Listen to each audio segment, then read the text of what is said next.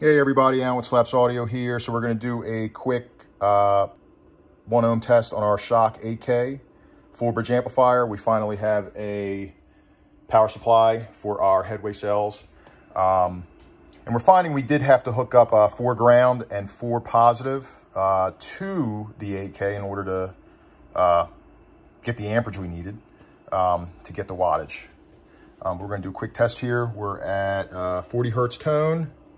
We are clamped in with the SPL Lab Next LCD. Let's run the tone real quick and see what we come up with.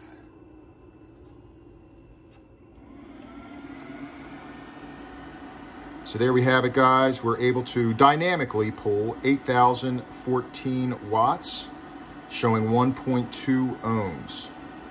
Not sure what the voltage dropped to there. We do have a power supply and it was holding 14.5, 14.6. But just wanted to get that out there, guys. We have guys saying we're a 5K, 5K or 6K amp. Dynamically, we see what it's doing.